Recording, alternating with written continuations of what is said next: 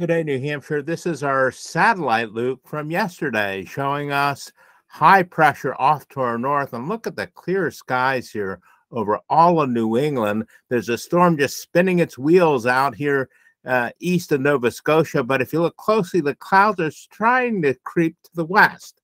And these clouds off to our west here over western New York State staying put there. So it looks like we're going to get should be a nice weekend. But if you look closely, the clouds will continue to back in from the east. So we'll look for cloudy skies coming in to start the weekend. But look at this area, huge area of high pressure. This is 7 o'clock this morning. High pressure here east of the Hudson Bay, 1048 high. That's a huge high.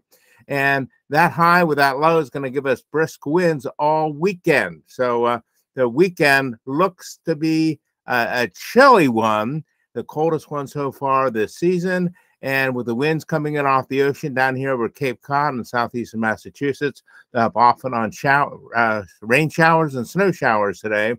But later on in the weekend, Sunday night, this area here in the Midwest is going to be moving to the east, could clip us with a little bit of snow. I'll show you about that here in a moment.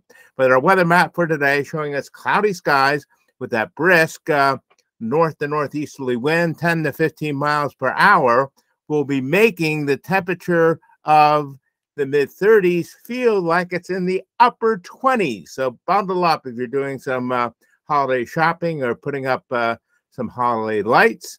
And right now, it looks like it's going to be a cloudy day with those clouds coming in off the ocean. So today will be cloudy with that brisk, cold wind all day. Now, the second half of the weekend, showing you for Sunday, it's not going to get above freezing. So a sub-freezing day, the first one of the season for Sunday.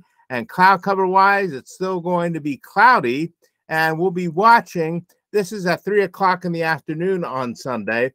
And as I put this into motion here, by 7, 8 o'clock Sunday night, we could have a few snow showers or snow flurries coming in here, but they exit real quickly. And this is about 5, 6 o'clock on Monday morning, showing us they're moving off to the east.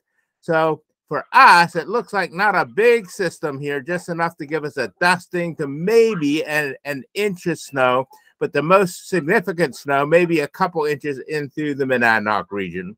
I'll keep you up to date on this system, plus a more significant system coming in the end of next week. Have a great day, New Hampshire, and may all your days be sunny ones.